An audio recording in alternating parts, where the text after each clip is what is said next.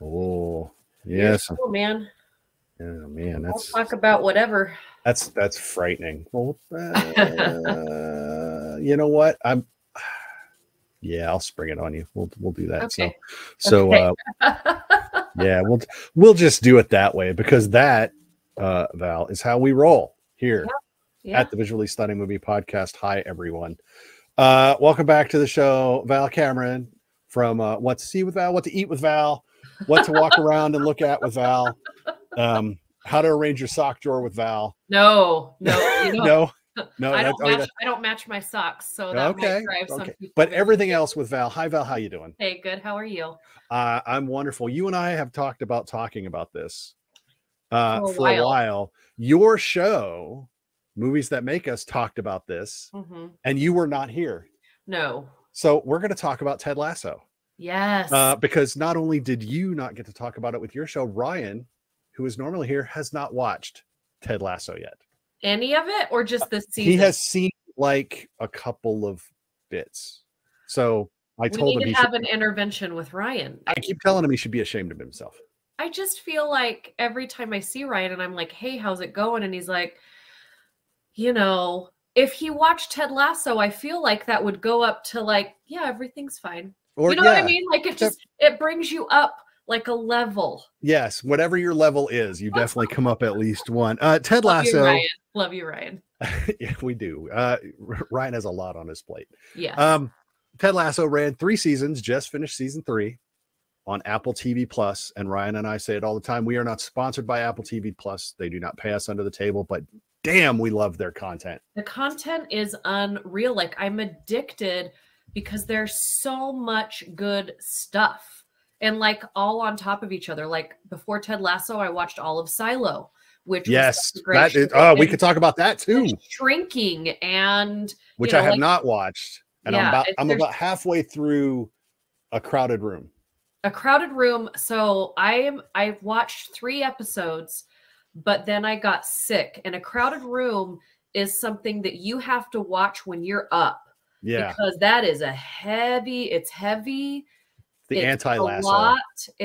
So it's almost like watch Shrinking, then watch A Crowded Room, and then watch Ted Lasso. You got to sandwich it between some happiness, because it's good, but it's heavy. So I haven't finished it yet.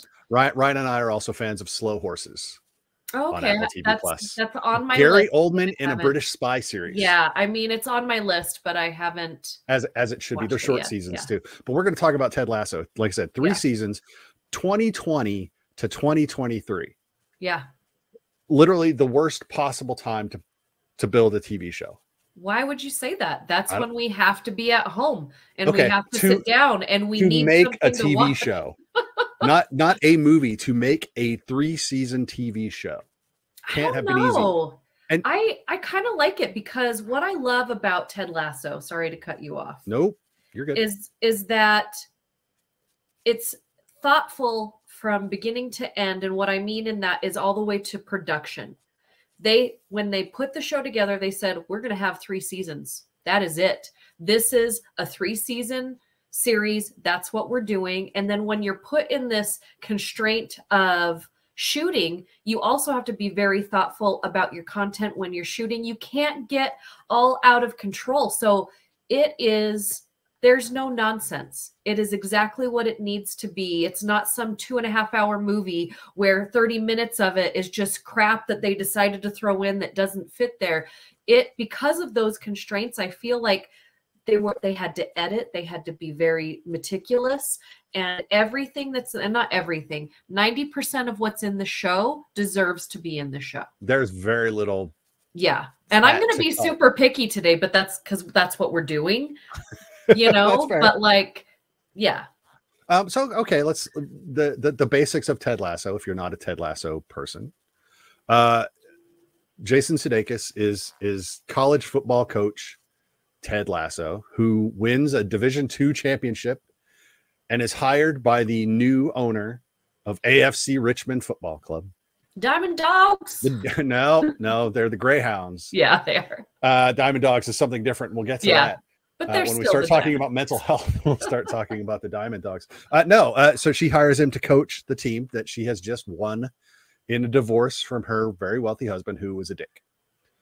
So let me get out of the way real quick. I watched the first episode and I thought, my God, this is just going to be an English version of Major League. Oh, okay. Which is she wants to kill the franchise. Yeah. And so she does everything humanly possible to kill the franchise. And it could have just been that. Yeah. But it is not. No. Because she hired exactly the wrong person to destroy her franchise. Ironically. The guy, his opening press conference is great when all the reporters are asking him about what he knows about soccer. You've never coached soccer at any level. You don't know nothing. Can you explain the offside rule? No, I cannot. But it's like porn. I can't define it, but I'll know it when I see it. Which actually is a callback later. Which is great. This show is so self-aware, not in a navel gazing kind of way. But in a what has gone before way. And again, we said there's not a lot of fat to trim. And so anytime they reference something, you don't have to dig very far. You're like, oh, you're right. Like everything is Chekhov's gun, but in a happy way. Yeah. So yeah. You know, be a goldfish. Be a goldfish. Be a goldfish. Be a goldfish. Be a goldfish. Yeah, and shut up, Thierry Henry. That one of my favorites, by the way. But no, so Ted Lasso and his assistant coach, Coach Beard, so smart, by one of the creators, Brendan Hunt, fly over to England and take over this franchise. And Coach Beard starts learning about soccer, and Ted worries about his guys. And this is not, man, it's hard. This show, look, I said it through all three seasons, and anytime it struck me, it's like, this is your periodic reminder that Ted Lasso has no business being as good as it is. Yeah. This show is one of those shows that you look at it, you go, this show should be dumb and not work and be canceled. And I think if it was on American television, it might have been canceled as opposed to a streaming service. Yeah. Yeah, I think I agree with you on that. And I'm not here to like put down the American audience, but like, I feel like we have been spoon-fed very specific programming on mainstream TV for so long that we don't really want to be challenged. We go other places to be challenged. We go to the streaming networks when we want something that's a little more than what is being fed to us, right?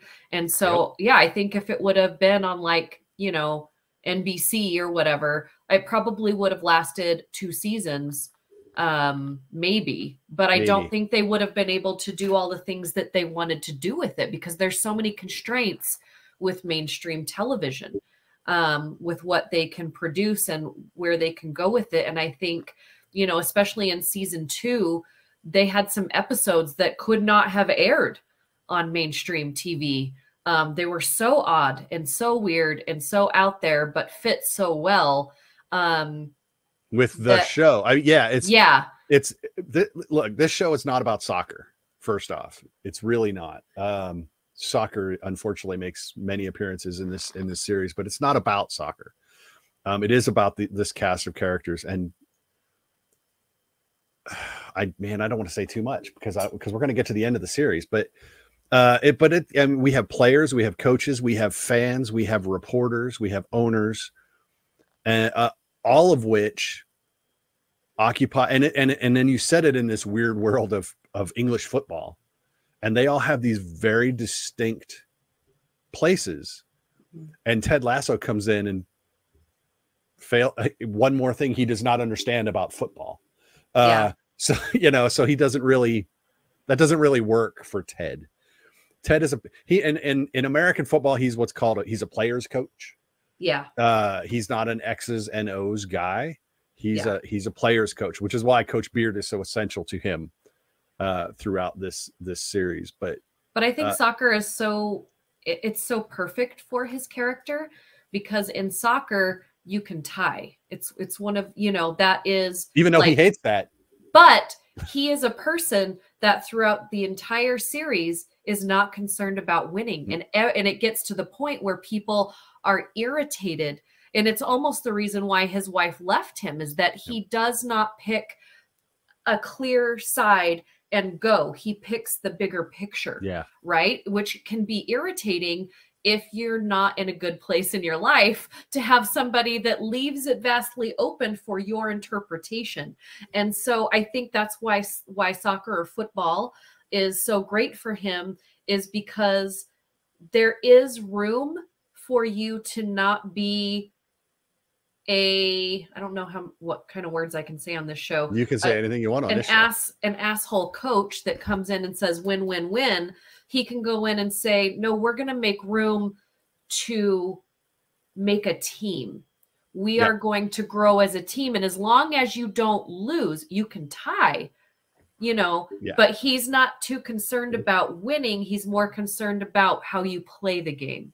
Right. And that is the game on the field and the game off the field. Yep. And you can say whatever you want, obviously, because we're talking about Ted Lasso. Because I'm going to get right to it, because Roy Kent. Roy fucking Kent. He's here. Roy, he's there. He's every fucking where. No.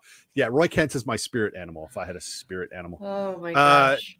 Roy Kent, the grizzled veteran on the team, whose career is winding down, but he is just the angriest, weirdly angry but lovable guy ever on this show. He doesn't put up with any shit in the locker room, which is why he's the team captain. He's accomplished, which is why the players respect him. But he knows what's happening to his career. I mean, and we kind of see Roy's evolution across these 3 seasons. The end of season 1 ends one way, the end of season 2 ends one way, and the series ends the third way. It's an interesting, he might actually have the most complex character arc across the 3 seasons. Maybe Jamie Tart, the young brash up and comer who is constantly getting in Roy's face, and whose theme song is actually Baby Shark, which drives me insane. But English football fans are weird. Yeah. But lovable. No, you can say whatever you want, because we have Roy fucking Kent. Yeah. So there's no. This is definitely podcast R, from rated M for mature. If we're going to talk about that, but and is it just me, or is Roy Kent most adorable when he's with his niece? Yeah, I think. See, I don't see Roy as angry. I mean, I get how a lot of people see that, and he does have moments where he is just this like growly. He doesn't have a lot to say. Nope. Because he doesn't like nonsense. He wants to go. He wants to play the game. He wants to get out. He doesn't want to do all these emotions. And he's just kind of this until you make him a little bit uncomfortable. And then he just tells you like it is. He doesn't want to fucking do that. I don't want to do an interview. I don't want to join your Diamond Dogs.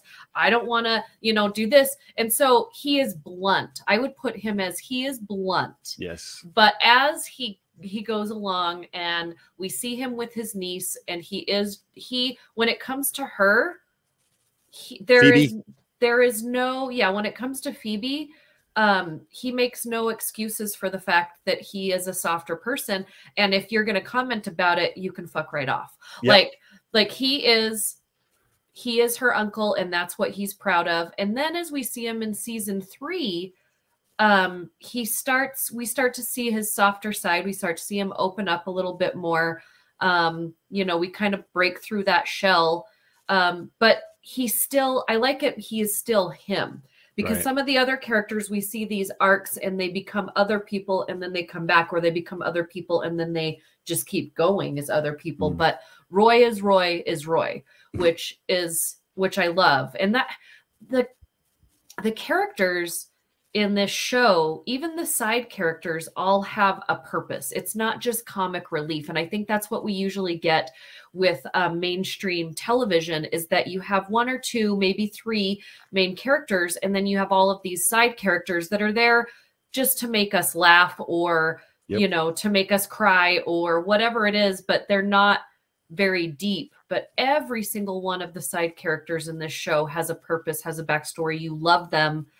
You feel like they're a part of you. And one of my favorite episodes is actually the Christmas episode at the Higginses. At the Higginses. I love the Higginses, but I just love how that whole episode was about making room in your life for the unknown and the unexpected. And that's okay for it to be unknown and unexpected. And if you just act like Leslie, like everybody is welcome all the time, no matter what. You can go to Leslie, you know, and you can go to his house and it doesn't matter. We'll make a table out of a surfboard. We will, you know, like that episode to me sums up like the entire show. That was season 2, I think. Yeah. Yep. And that's really when you see the fruits of all of Ted's labor. Yes.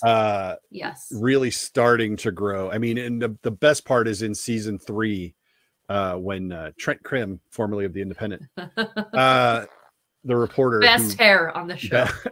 His hair is perfect. Oh my god! I believe it's perfect. Yes, but Leslie Higgins, the director of football operations, who reluctantly goes along with the team owner, Rebecca, her plan to hire Ted and destroy the club, but becomes this weird kind of Jiminy Cricket. Yes. Almost. I mean, you kind of want that to fall to yet another character, Keely Jones, played by Juno Temple, who's dating Jamie Tart. In the beginning. Jamie Tart, befriends Rebecca, and they become besties. Yeah. And so she's like that super supportive best friend who will still be honest, but Higgins is always like, and who can't lie. That's the best. He can't. He's literally, he's incapable. He'll gag, which is kind of a nod to Knives Out and poor Anna de Armas, who can't lie without being. But he always just kind of gets this really bad case of acid reflux when something is clearly wrong and he knows it, and he can't tell you what you want to hear. He has to tell you the truth. But yeah, so he hosts the players at Christmas, and more players show up than normal. Because they have a lot of African players who don't go home for Christmas.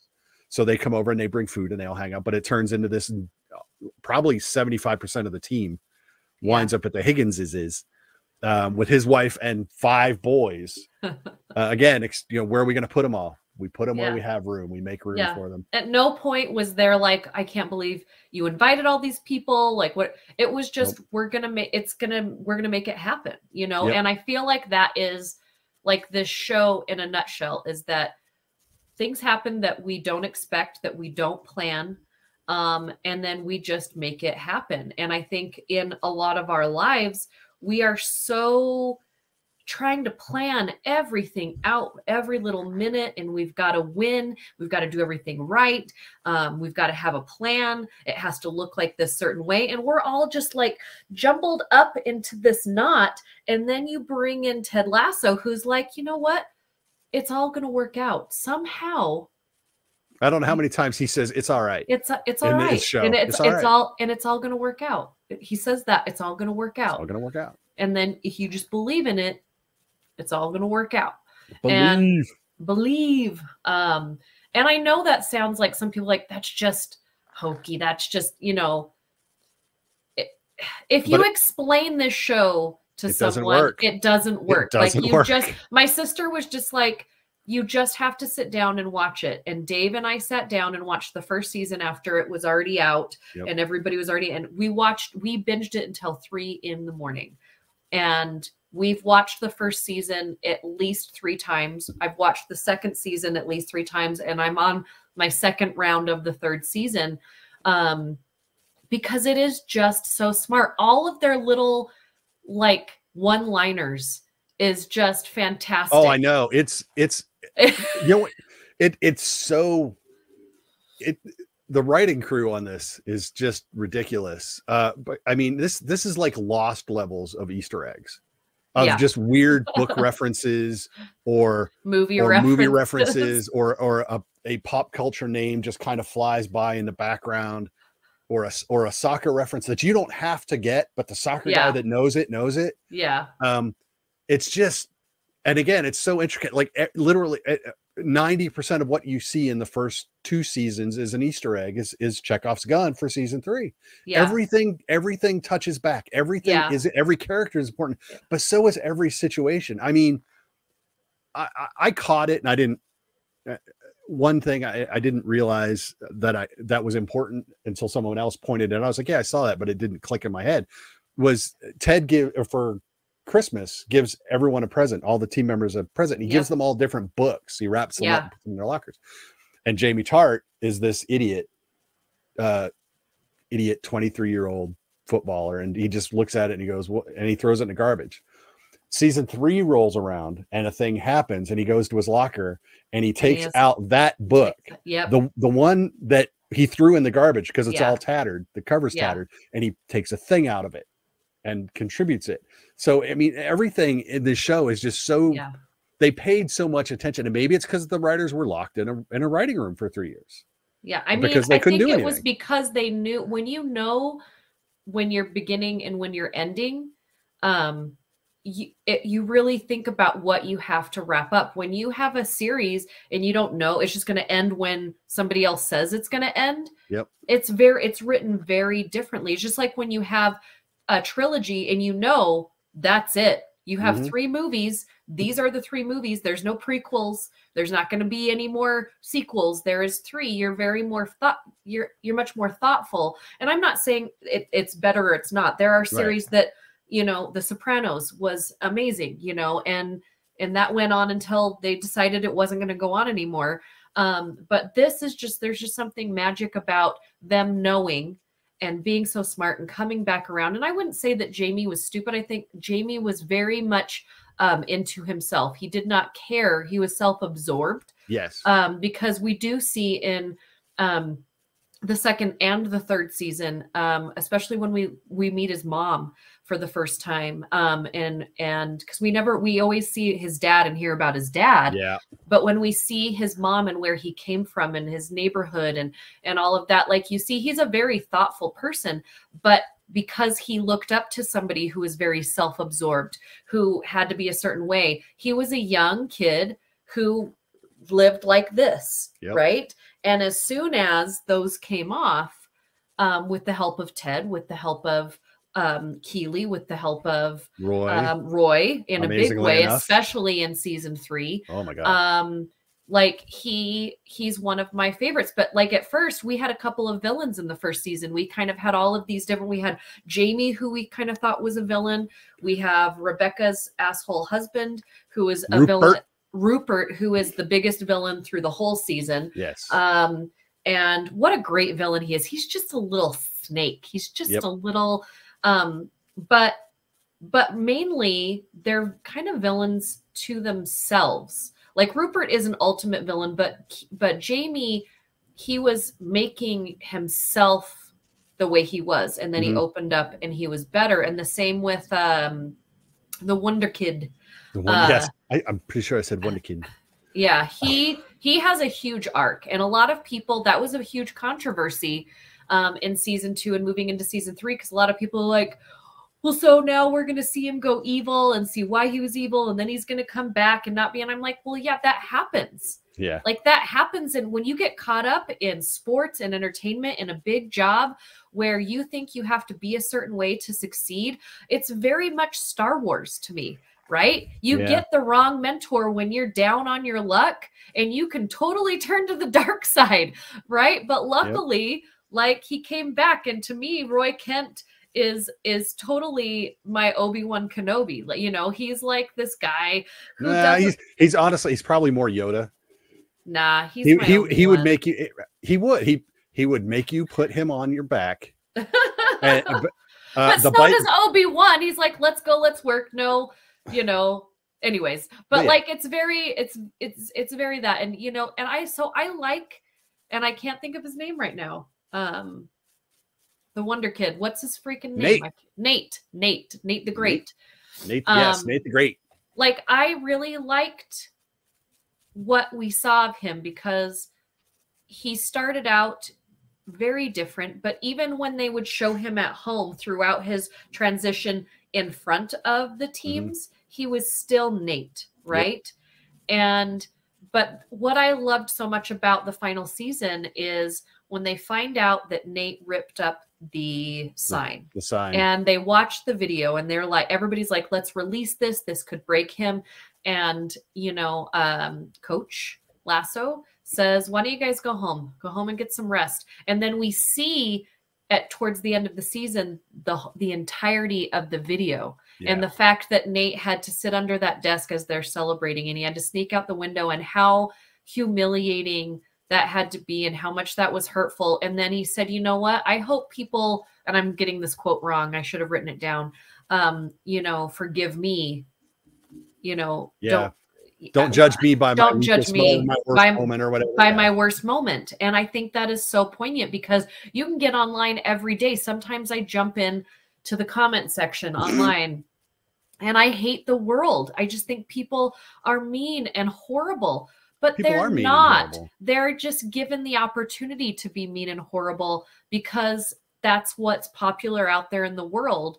And what that comment is like, stop judging people on their worst moment. Now, I say that with a caveat of there are three things: if you hurt animals, if you hurt children, and if you kill people. Like, if you're a serial killer, those three, you can totally judge people on that. But like, we all go through our lives and we make big mistakes and little mistakes. Yep.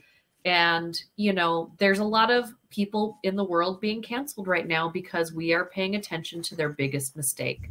Oh, yeah. And that's not cool. No. And it's really not. So yeah, so Nate is a great character.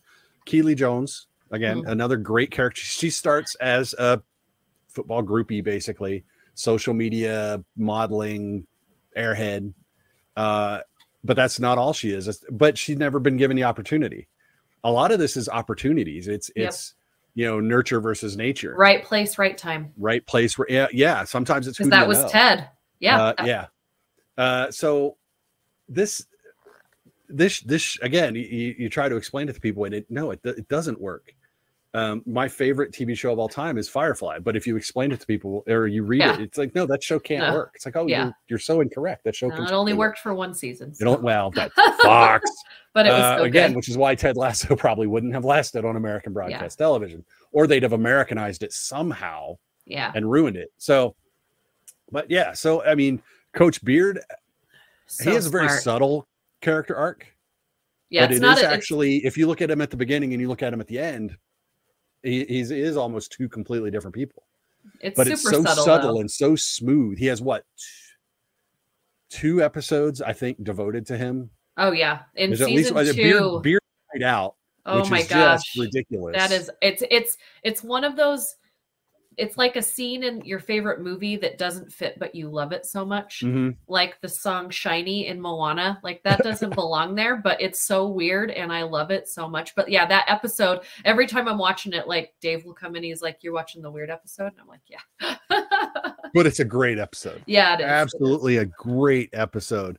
But yeah, so this show is just, it's all over the place in a good way, but it's all over the place with a well-designed traffic flow. Because of the writing is so good. And this thing, early on, there's a lot of fish out of water stuff. There's, kind of typical workplace sitcom stuff, which all works again because the characters are so great. And they're done so well. And then it starts, it brushes up against some topics. And then it just, in season 3, you get to topics that are just, I mean, they're just in your face. Like, this is the episode where we're going to, this is the Ted Lasso after school special about social media. Yeah. This is the Ted Lasso after school special about X, Y, or Z. It doesn't matter. Yeah. The overarching theme of like the last half of season 2 and most of season 3 is mental health. Yes.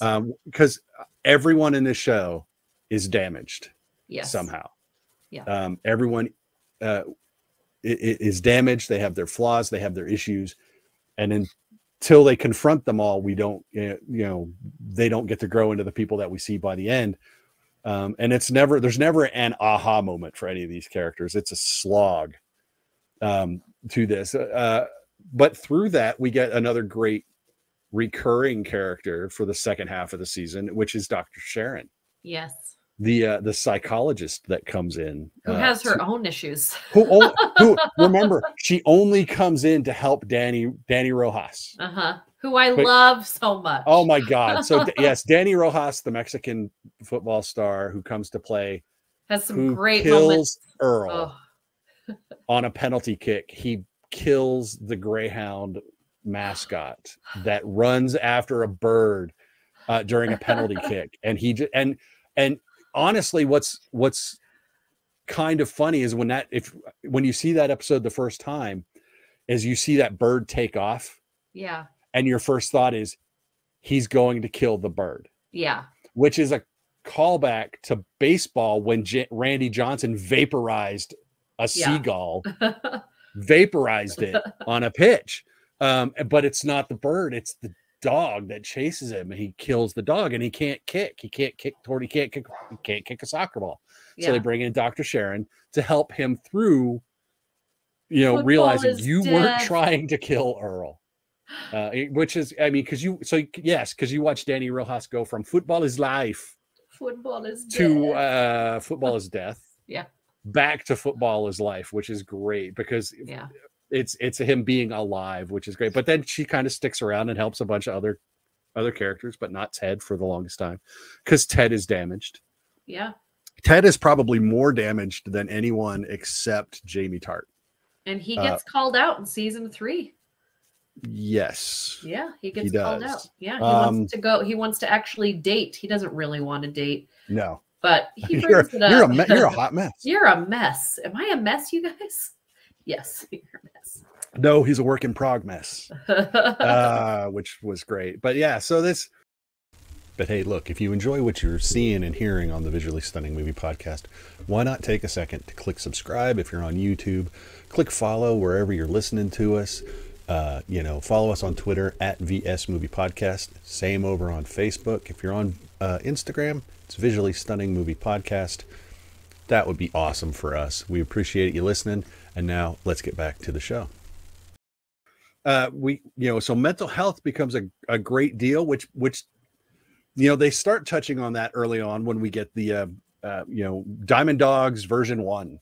Yeah. Which is just Ted, Beard, Nate, and Higgins getting together to talk about their problems, just kind of on a spur in the moment thing. Hey, can I ask you a question? And it becomes everything has to be a thing with Ted. So it becomes this formal thing that the Diamond Dogs, and they talk about stuff, and you get to see men talking about what they're thinking, ladies, which I'm sure will shock many ladies, what men are thinking about. And eventually they drag poor Roy into it, the least available guy. And I honestly, I think the best mental health line in this, having never been to therapy myself, what you can express your opinions on that in a minute, is when Roy is in there and he gets through something and he's like, wait a minute, you mean to tell me that sometimes this is just talking about stuff, deciding nothing happens and nothing changes? And they're like, yeah, pretty much. Yeah, that's how it works. Yeah. And he's just like, fuck that. That's like literally sometimes this is what women say. We don't need you to fix it. We just need to say it out loud. We just need to get it out of our brain and into the world. And then we just say it. And then it's out there.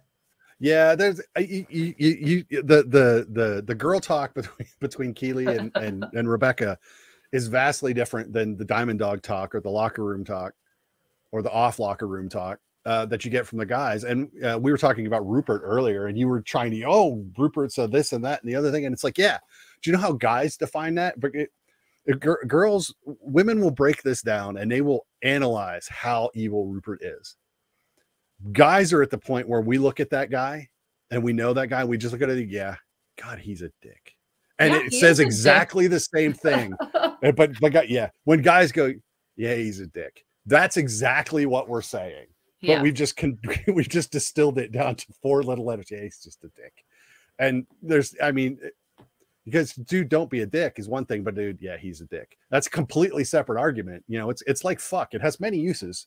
But yeah, Rupert's a dick. And guys are just like, there's literally, we can't fix that. Sorry. I mean, yeah, no, all we can do is look at him and go, or go, ladies, he's a dick, and hope you understand before you get there. Yeah. But it's fun. So yeah, so we get a lot of different viewpoints. You know, guys, you'll learn a lot about maybe kind of how women talk about things and how they look at things. And women, there's a lot of real in that locker room and in that management.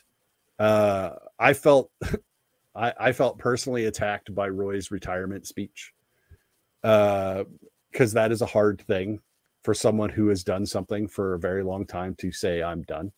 Yeah. And no muss.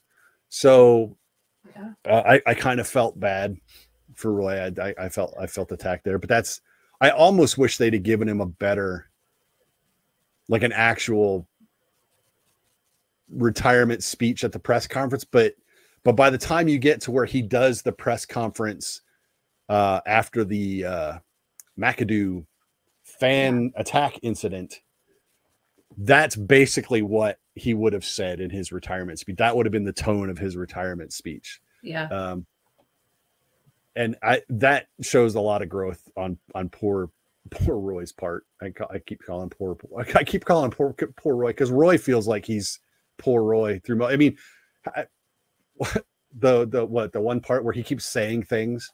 He's standing next to Ted. Ted will say something in the locker room, and he'll say something. And about the third one, he's like, he says something, and he's like, God, I hate what you're doing to me, because he's tedding the whole time. He's either tedding or bearding with what he's saying the whole time, and he just, God, I hate what you're doing to me, because you know he can't help himself, because you just can't. If you're around Ted, that's the way you become. But Roy, like I said, I love Roy. I like his arc. I think it's one of the better arcs in the show. Which is also funny, because Brett Goldstein, who plays Roy, started as the writer for Roy and wasn't going to be Roy, but he decided as he was writing him, he goes, I really should ask if I can be Roy. And he sent a video to the other writers of him doing scenes as Roy, going, I guess, you know, if this sucks, just burn it, pretend you didn't see it. I love it. And they're all like, they're like, oh my God, you're totally Roy. And so that's how he got to be Roy. That's awesome. And yeah, but the casting on this show, we talk about the characters. The casting anywhere is important. I mean, we both have Marvel posters everywhere behind us. You know, Marvel's casting, you know, traditionally everyone compliments how they match. Jeremy Swift plays Leslie Higgins, who is this kind of little nebbishy, you know, he kind of starts as a bean counter, and then he becomes a CFO. When Rebecca takes over to help her destroy the team. But Nick Muhammad, who plays Nate, auditioned for that role. Oh, that would have been very different. Phil Dunster, who plays Jamie Tart, auditioned for Higgins. Oh, so wow. That is, but now they wound up as Nate and Jamie Tart. And it's like, yeah, clearly these were the correct choices. But again, it just goes to highlight how important. It's not just what's on the page, it's how it comes off the page. Yeah. And the casting becomes so important. I mean, this show was nominated and won 642,000 Emmys, I think, over its 3 seasons. I mean, I think 1 year it was nominated. Yeah, it seems like a lot for 3 seasons, but apparently it's a very good show. No, I think the number I saw was it was nominated for like 20 Emmys its first season. Wow. Which is just, I don't even know how, crazy. Are there that many categories for Emmy? Yeah. Yeah, I mean, Emmys just kind of make categories up. I know. Plus, they probably had a couple double dips. It's writers, it's actors, it's supporting actors, it's episodes, it's like ensembles. There's a bunch of things. So it won a lot, and again, the construction or the presentation, you know, the way you build that blueprint is just as important as the blueprint. Yeah. So the casting in this is just so great, and then the rest. I mean, there's so many great characters in this. Sam Obasanya is great. I hate Sam Obasanya. Sam, it's just he's just so lovable. But again, you know, Danny Rojas is Cristo Fernandez. And he had some great moments. Let's stay on Danny Rojas for a minute. Oh yeah, let's stay on Danny Rojas for a moment. And in season 3, they all get to go play for the team of national the country teams that they're from, right? They're international play. And when he goes to play on his Mexican team, right? He turns in, because I don't know if you've ever watched football, but watching a football game in Mexico, Brazil, England, United States, all very different, right? Yes. And if you want to play serious, like backyard soccer, football, like Mexico is no holds barred. Their footwork is faster. Their like everything is faster. And he turns into this like whole different persona and whacks poor Zorro slash Van Damme slash Van Zorro. Damme Yes, his teammate is the goalie for AFC Richmond, who goes to play goalie for the Canadian team, who he has to play against the Mexican team with Danny Rojas. And Danny immediately, once that's announced, he switches into we're not on Danny teams Rojas, anymore. Mexican I'm on this mode. team. And then as soon as he gets back to his regular team, he's just all Danny Rojas again. It was a crazy time. It was a crazy time. I thought it was so much fun to see that. But I mean, that's great. Zorro was great. I even love they got Rebecca's best friend Sassy pops up as Ted's hookup. Ted is her booty call. I won't say she's not Ted's booty call. No, Ted is her booty call. But she has a daughter who is Rebecca's goddaughter. Yeah. Even that kid is just so, and she loves Samuel Basanya, which is awesome, which I just think is hilarious. Yes. Ted's mom comes over for an episode. Then we have Rebecca's mom, who is this crazy lady. Oh my god! And her psychic Tish. Yeah. So even the characters that only pop up in one episode or two episodes, side characters, they come in with a purpose. I mean, and they do in other shows, but normally it's to, I don't know, provide some. It's like I said earlier. It's provide tears or comedy, and that's it. But here, the side characters, they bring them in, and it's filling in this thread that's going to move into something bigger. It's not. They're very thought out. It's very important, these characters. Yeah, it's just so wonderfully done. And we get to season 3. Ted is now single Ted. His wife and ex-wife and son still live in Kansas. And she's seeing their therapist. Their ex-therapist. That's a weird set of problems. And Ted's having to deal with this. He's dealing with Nate being gone, coaching Manchester United. West Ham United. Oh my god, it's soccer player. People are going to be all over me now. Yes, the Hammers. Rupert's team, which is the best parts, because we get many levels of conflict there. But we see the team start to gel. We get the Amsterdam episode, which really cements Jamie and Roy's friendship. Yeah. Begrudging camaraderie, I guess. Like respect. Yeah. Respect for each other. It is. But we get Ted finally grasping X's and O's. Yeah. In a weird way. But not even really. For Ed, it's A through Z in alphabet soup. Yeah. Beard is out doing Beard stuff. Even that episode, I don't know if you caught it, where the team didn't have a curfew. Yeah. And they spent all night deciding what they were going to do. Did you catch what they did and with that callback? Yeah. Well, because that's so important to the team. They wound up on they were either going to go to the red light district. Yeah. They were going to go to a rave. They were going to take a bus like 2 hours to a party that one of their players' cousins was DJing at. And there were going to be supermodels there. And so they spent all night trying to figure it out. And they settle on pillow fight in the hotel ballroom. Yep. Which is a callback to season 1 for team movie nights. Because their options were movie night. Were movie night or pillow fight. And they always chose movie night. And when you rewatch season 1, you hear it. All right, guys. But first time once you pick pillow fight, you'll never go back. Yeah. And season 3, they finally go pillow fight. And I was just like, nice callback. Yeah, it's so just good. Just the little stuff makes the show totally worthwhile. Like I said, I finished my second watch, and I'm sure I'll watch it again. Because literally, you can watch the whole series in a weekend. It's like 12 episodes. And you'll see things that, like, once you've watched it, and then you go back because you know what's happening. You go back and you see how they set those things up, and it makes it even more exciting because it's just so smart. You know, I mean, even how, you know, they set up Beard and Ted's relationship, like all the little things that they do, and you see how important all of those little things are to move along, you know. And then in the last season, we have everyone doing it. They're all in the office and they're throwing out the Julie Andrews references, which is something that only Ted and Beard did in the first season. Is they would be walking together and they would throw out a da da da da, and it would become this, you know, whether it was a movie or two books or a character or whatever. And now you've got, you know, everyone in their little group and the Diamond Dogs. Okay, like, I know you hate musical references so early in the morning, and he's like, you know, no, it's Julie Andrews, like, we, you know. And so we'll allow it. We'll allow it. And I just thought that was so much fun because Ted really does have them all thinking this fun, different way now, instead of just being here with what success means, like them in a room throwing out deep cuts of Princess Diaries, Julie Andrews is, you know, a fun moment. So yeah, it is.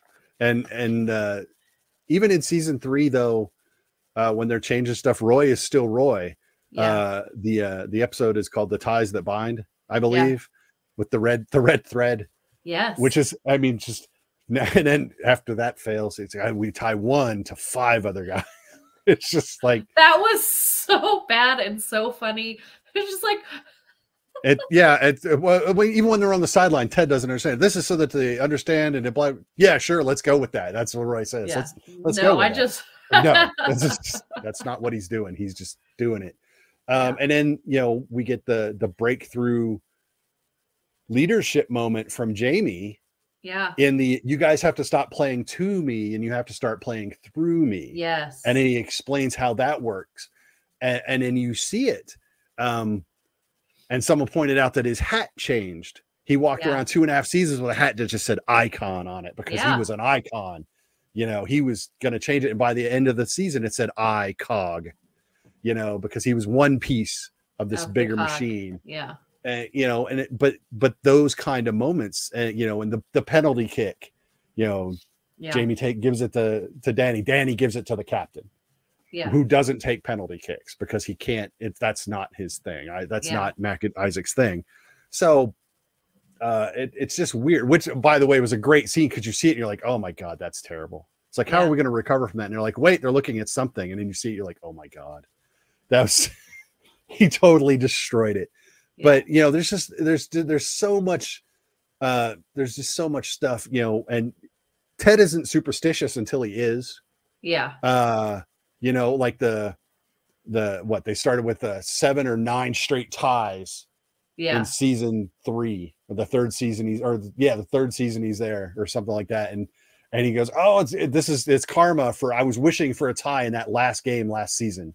Yeah. When I said we don't do ties, because he, you know, that, you know, there's so much stuff that Ted says that, I don't believe in ties. That's just weird. He goes, wait, we started in the Premier League and we got relegated to the Championship League. Then we got promoted back to the Premier League. But if we win this, we can go up to the league that's called the Champions League. Almost the same name, completely different. Makes no sense. None of this makes any sense. So, you know, he doesn't understand ties, but he wished for a tie. They didn't get it. And then karma gave him like 9 straight ties to open the season. So, and he, that's the universe. He goes, I wished for it and I shouldn't have, I deviated and that's on me. It's like, he stepped on a crack, and he broke the team's ability to do anything. But then he figures it out. But this show is just, again, it has no business being this good because it's funny. It's serious. It's poignant. And it's genuine. It's insightful. It's all of these things. And there's no way something that's trying to do as much as this one tries to do should succeed at pulling any of it off, much less 99% of it. That this actually does. And it's just so insanely well put together that, again, it's I'll watch it again. I work from home. I'll turn it on just for the background noise at this point. You know, like, oh, that's what's happening. I can hear it. That's what's going on. And you know, oh wait, rewind. I want to watch that scene again. So you know, because there's just so many good moments, and there's a lot of visual stuff in it too. There's a lot of visual nods, forward and backwards as you go through it. Again, it's just one of those rare pieces. And you're probably right. It's Apple committed to 3 seasons, or they sold Apple 3 seasons. Apple said, okay, 3 seasons. And they said, okay, we have our 3 seasons. Boom. But you know what we didn't see? And I find it ironic because we see, I've watched a lot of movies. We did not see a single COVID episode. Yeah, there was zero mention. Yeah, and I think that's okay because they were. I think they were dealing with other things. So. They were, but well, a lot of things, a lot of shows and movies did it. Yeah, and then use that as a talking point, which and I liked that they didn't, because the first season we were all kind of over. You know, when the first season came out, we needed something to take us out of that moment, and so it helped us not even think about it. 5 years from now, you can watch Ted and not be reminded of COVID. Yeah. So I think it actually lends to its staying power. Yeah. Its ability to kind of hang around for the long term. I think that was a smart choice not to go there. But I think the other topics that are handled in single episodes, like the social media episode, the coming out episode, those, however they age, it's one episode, and it's not these really long arcs that you're going to have to argue about or complain about. There'll be one episode that you can either watch again and again and again, or one episode you can skip, or whatever your thing is. Yeah. But the lessons are applicable. Yeah. So again, I think overall, I think those episodes felt like things that they felt they needed to specifically address in a more direct manner, as opposed to like the mental health theme going through was more, you know, all of these characters, they designed them to be broken and then they had to fix them. So it became this kind of continuous movement through the mental health spectrum, and they're all on it at different points at different times through the show. But then wider issues they were able to address, you know, kind of point blank like that. So they used both methods of looking at different things, and it works really well. Yeah, I think, you know, I really like that they gave Ted anxiety, because Ted is this guy who always sees everything on the bright side, right? And you can't shake him. And then all of a sudden he has this anxiety attack, and then he has another anxiety attack, and then he has another anxiety attack. And it's because he is not he's looking at everyone else and helping everyone else find themselves, but he's not looking inward.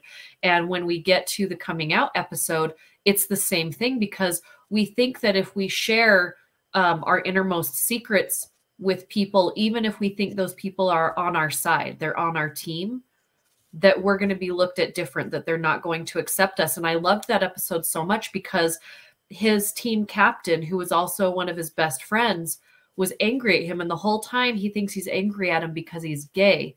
Yep. He's angry at him because he didn't think he could tell him. Yep. Like, I'm supposed to be your best friend, and you think that if you tell me this, that I'm not going to love you? Like, where is our friendship? Yep. Right.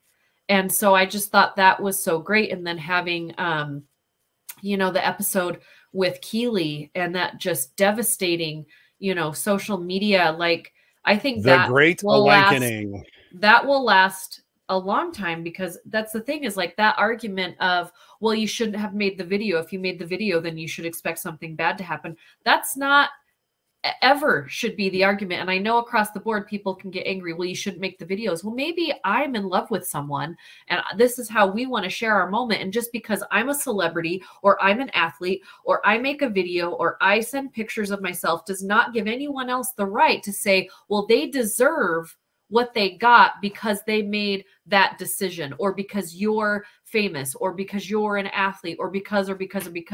What I do in my private life does not give anybody the right to post that on the internet. If I am a woman and I decide to take nude pictures of myself and send them to the person that I'm endeared to at this moment, because that's what I want to do, then I should be able to do that without having someone share that, even if it's the person I sent them to. Yep. Right. So that like whole, and I know women see it a little more differently than men see it, and that's fine. But I loved how her teammate, because she's not a player, but she's a member of that team. Mm-hmm. And as soon as they found out Keely was on that list, and their reaction to, you better get on your phones right now and you better delete all that content, because and I love the debate about it. It's like, her and it's coming out. It's like it's his coming out and her coming out at the same time. You've got two very big stories happening at the same time, and I just love the reaction of it. And I love that Jamie went and checked on her, and I love that, you know, I mean, he used it to his benefit later, well, yeah, but like that's Jamie, right? But to me, I think that is always going to be a thing. Like I saw a meme on the internet the other day about LeBron James and about how he would like to use the fact that he's LeBron James to bring some awareness to some things that he thinks are important to him. And other people are like, just shut up and shoot. Yep. A trained SEAL can do what you do. 1, no, they can't. 2, just because you're an athlete does not mean that you don't have a right to an opinion.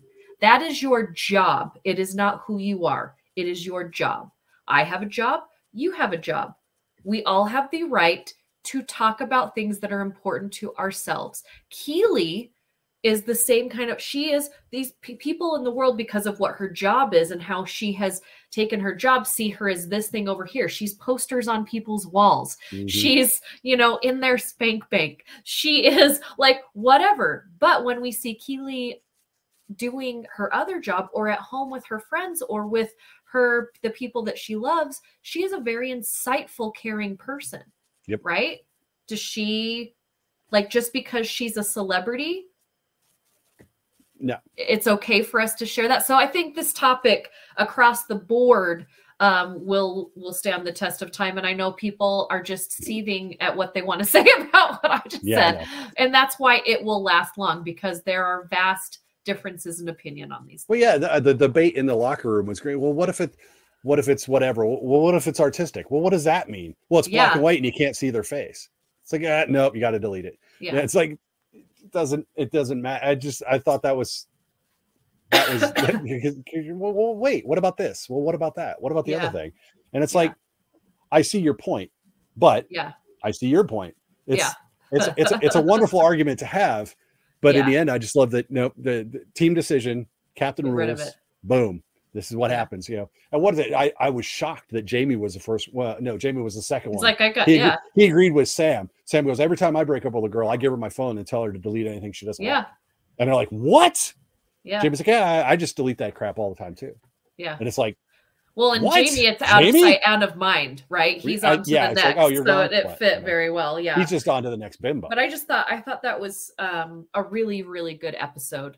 And you know, and then it sets the stage for the next episode. Yeah. And then when Keely's girlfriend, who is the owner of this, she's the funding of her company. Yep. It's not her boyfriend or her fancy white guy somewhere. It's her girlfriend that ghosts her and basically breaks up with her because it's not kosher to the lifestyle that she's living. Well, so to me, breaking those gender norms across the board for me, what they do in this show, there are so many gender norms broken in this series. It's so great. And let's not forget, she doesn't ghost her because of the thing. She doesn't break up with her. She breaks up with her because she won't apologize for it. Yeah. Yeah. That's the norm. Like usually women won't tell other women, right? To say but what's funny is that goes to the argument of, you know, ready, here it goes, cancel culture. Yeah. It's like, never apologize. If you do something and people get angry, it's like, don't apologize. The last thing you should ever do is apologize, because it's not enough. You can't apologize enough.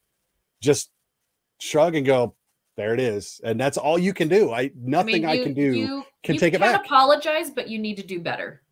Like, I think it's good to say, I don't think in this instance, Keeley needed to apologize, no, right? No. But, 100%. But let's say Jamie's the one that put it out there. Jamie would need to apologize, and then Jamie would need to do better. But I do think, depending on what the situation is, I'm glad she didn't apologize. If they would have made her apologize, I would have stopped watching the show.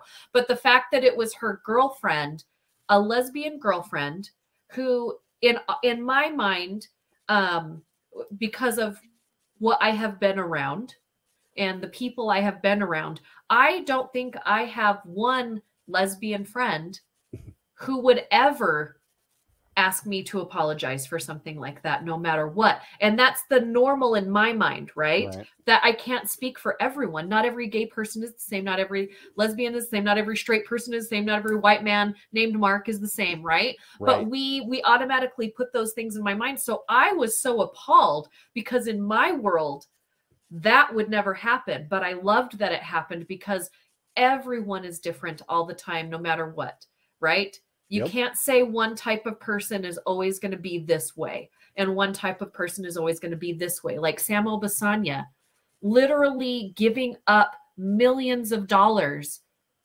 He could have had everything in the world he ever wanted, but he gave it up because it was the right thing to do. And then his team stood behind him. Jamie first. Yes.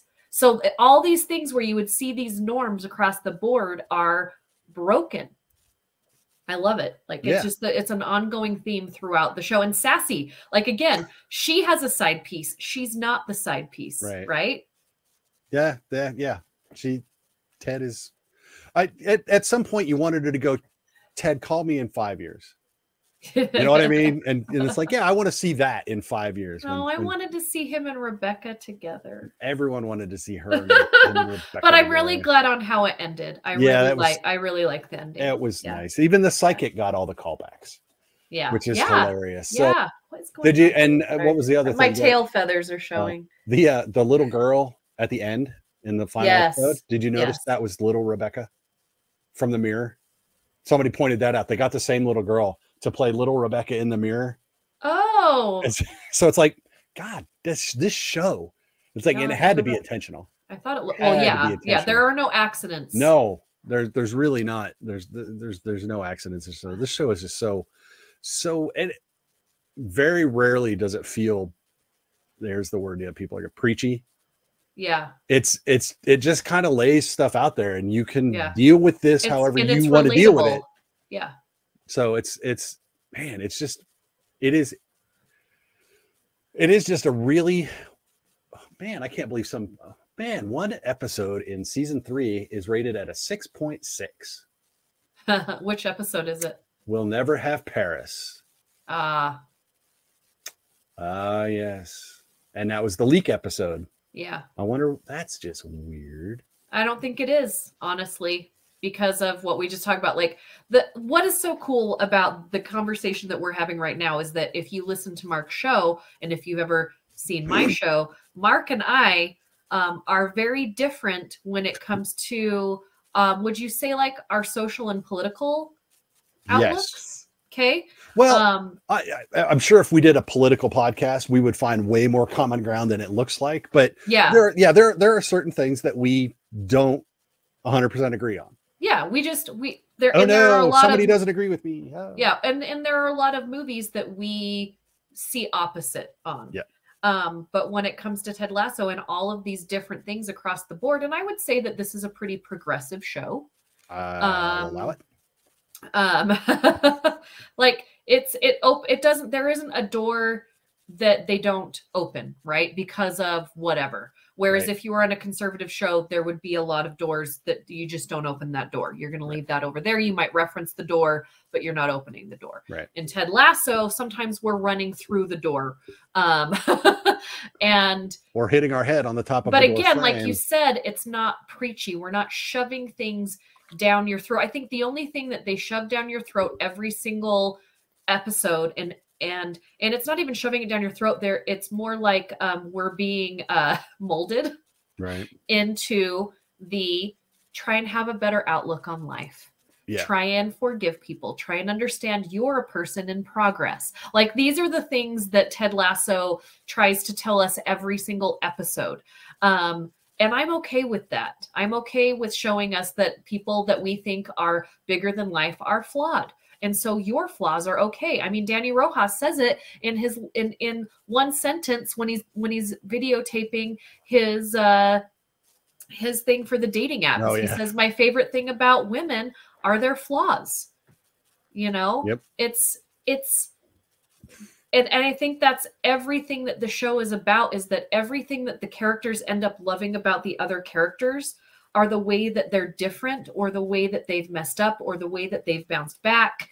You know, so I'm okay that that's what they're shoving down our throat, but there's every kind of relationship. There's parental relationships. There's best friend relationships. There's awkward dating relationships. You know, there's all these different things that I think they touch on. They do. And addiction, depression, you know. Addiction. So speaking of addiction, let's talk about Coach Beard. Yeah. Who goes through this entire show drinking mushrooms. But then we get to the second or third to last episode, and you actually learn how he became Coach Beard. Yeah. And you're like, yeah, what, you're not quite over, and Jane, I don't think helps that, to be fair. I don't think Jane in the end is really good for relationship. Him. That toxic relationship is not my favorite. I don't know how that's going to go, but yeah. So, I mean, but that actually, that little exchange between him and Nate, that was like uncharacteristically dark. Yeah. That little monologue. It's like, yeah, that is like really. And then he gets to the end and he's like, I offer you a job. The life part is up to you. And it's just like, ooh, you know, it's like, but it still doesn't take it all the way out of the dark. But I think that's really one of the like darkest moments of the entire show. I mean, there's like down, you know, there's, you know, the social media stuff and Keeley, there's whatnot. Jamie's dad. Jamie's dad in the locker room. I mean, that's that hurt watching. It hurts thinking about it. If you were a therapist and we were talking about this episode, I'd be talking about my dad. But yeah, but then you get to that and it's just like that's like dark. That's like, you know, life ending dark. But it drives home that I hope we don't get. That's how he got Beard to get off of his case, because he says, I hope we are not all judged at our judged by our worst moment. And that's like Beard. It doesn't, and that line doesn't make sense until later that episode. I mean, it does. We're all like, oh yeah, it totally makes sense. That. And then you get to the end and you're like, see that, we're like, damn it, Ted. Yeah. You know, Ted knows the right thing to say to everyone except himself. And thank God for Dr. Sharon. Well, he can tell himself those things all day long, but he doesn't practice what he preaches. Right. That's the biggest thing. And what was it? The one, and he knows when not to talk. Early in the season, they're like, we're going to go out and talk. He goes, no. And then Roy comes in to the locker room when he's still a player. Yeah. And it's like, or no, Roy comes in and goes, you going to say anything? He goes, no. When they're bullying the Kit Man. They're bullying Nate. Bullying Nate. You going to just say something? He goes, no. Yeah. And it's they've got to figure it out themselves. Well, what's hilarious is that Ted, he knows it needs to be addressed. Yeah. And he could address it. Yeah. The problem is it's not the same as if it comes from the locker room side of it, not the managerial side of it. And even Roy knows that. But Roy, again, it's a line Roy doesn't want to cross. Well, he doesn't want to be responsible. Roy just wants to play. He doesn't want to be. He sees everything that happens, and Ted empowers him to then be the coach, right? He almost shames him into being the coach. No, I think he empowers him. Well, when he comes up on the sideline, you had me at coach. it's like yep, there it is. So many cute little flourishes throughout the show. They love to reference the movies and the music and everything else. I love the way that Jamie says words, like when they're down in the sewer and he's like, what's down here? Like, it's poopy. It's poopy. And they're back in the locker room and they're talking to guys, it's just Poopy. Let it go. It's Poopy. It's like, oh my God. Yeah. It's just, again, it's the way you build it has to equal the way you design it. And this does that. So it's really great. That's fun to talk about. Yeah. Yeah, I mean, there's just so many. I mean, there can be a whole podcast just on every episode. I'm sure there is, you know, because there's so much to get into, you know, even getting into, you know, if we got more into everything that was going on behind the scenes of the teams, of each of the teams and the different coaches from each of the teams, like they kind of showed their different personalities. And I love when you get all of the men together in one room and then you have Rebecca. All the team owners are they going to build the Super League? Yeah. Yes. And I love that so much. But then like Rebecca's ex, I mean, to the end, we didn't even get into that. Like he's doing some very shady things at his organization. And he's been doing those shady things for the entire time. And that is somebody who does need to be canceled because it's not a one-time mistake. This is who this person is across the board, is going to continue to be this person. And I love how all the women at the end come together and we're like, so like he did it to you and he did it to me and he's doing it to her. And you know, we're all going to come together. But Rebecca still doesn't throw down the gauntlet. She lets it all play out the way that it needs to. She picks the Ted way. And then the book was changed from the Ted Lasso way to the Richmond way, which was great. Yeah, on Ted's request. Well, to change the title. Yeah. Yeah, it's not about me. It never was. Yeah. And it's like true. I mean, 100%. Yeah. I mean, he sparked it, but it's about the team because the team then took over, because even when they got who's the big star player they got? I forgot his name. Zava. Even when they get Zava, because I almost didn't love that storyline when it was happening, but it basically proves that they can have this big, huge, you know, star player, but if they're not playing like the team that they've put together, they're not going to win. Yep. You know, they don't need Zava. They don't need Ted. They have everything that they need now to play and to win. Yep. And that's, man, just God, this show's so good. Yeah. So good. Let's stop talking about Ted Lasso. Okay. Val, where can everyone watch you on your 600? I mean, different outlets? I have I am Val Cameron is pretty much everything. Like that's me on Facebook. That's me on Instagram. That's me on my YouTube. And if you go to any of those places, there will be links to other things. whattoseewithval.com is where I have my written reviews and my video links to what I've done with you, Mark, with my other podcasts, with Channel 4, Good Things Utah. Yep. But yeah, I mean, just follow me on my regular social and then you'll see links to everything else if you want. There you go. We've got some stuff coming up this week, and we're going to be seeing, and next week. Next week is Mission Impossible with Rebecca. I'm missing Mission Impossible. I will be in Florida at Florida SuperCon. Oh, sucks to be you. First world problems. So, getting paid, man. I got to get paid. There you go. Got to pay the bills. This pays me nothing. Yeah, right. But you have a house, and that's important. But I love it. There you go. So thanks everyone for watching us gush about 2 series on Apple TV Plus, Ted Lasso, The Silo. Excellent stuff. Don't forget to like the Visually Stunning Movie Podcast over on Twitter at VS Movie Podcast. That'll get you everywhere else, or just go to the website vsmoviepodcast.com. And you will see all of my written reviews, the stuff I talk with Val, with Ryan, with everybody else, links to all the places I go that are not here. And there you go. So that's the end of our Monday holiday. Val, thanks for coming. I appreciate it. Bye. And we will talk to everyone later. Bye-bye.